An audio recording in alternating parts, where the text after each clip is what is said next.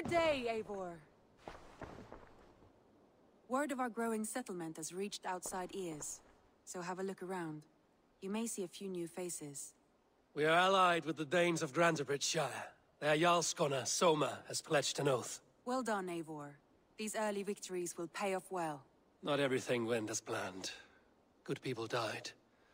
We have their oaths, but not their admiration. A pity. But we have what we need.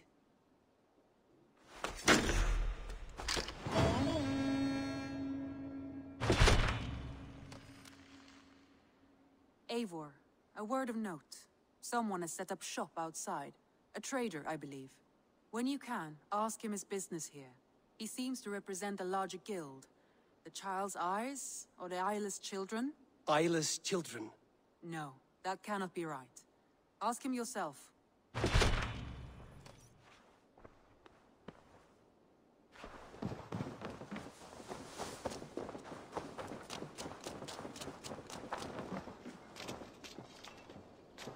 Good day. A new customer. Whether I am or not, I am the one you'll speak with. Randri tells me you are merchants. Ah, hello, hello. Are you the leader of this bustling encampment? We come on behalf of 1,000 Eyes, vendors of uncommon goods and exotic treasures from all corners of the world. If you need it, we have it.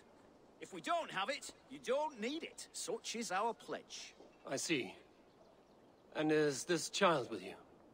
Child? Child? My friend, you look upon the master of the 1,000 Eyes, the head of our guild, a legend, a hero of the people, and the richest merchant west of the Indus. You look upon Reda!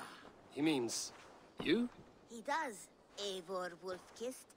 It is a pleasure to meet you at last. How have you come to know me? The 1,000 Eyes have 1,000 years as well, and word travels fast. And what is it I can do for you, or you for me? It's quite simple. For a fee, I can connect you to a shadow market that stretches from the dunes of Egypt to the moors of England. What sort of fee? It varies with the item, but there is a small hitch. Through this market, all prices are paid in opal. A striking color. Is it rare? Rarer than an honest man in England. You must keep your eyes open for this mineral. It has great value. Now look here. Browse what wares I have on offer. Nothing for now? No matter. My selection changes daily. You will soon find something you like. Now that you are friends with me, you are also a friend of the 1,000 Eyes as well. And what does this mean? Observe my outfit. Note the scarf I wear. As you travel, you will meet many of my associates, clad in these same vestments. These are my people, my other eyes. Seek them out for trade or contracts.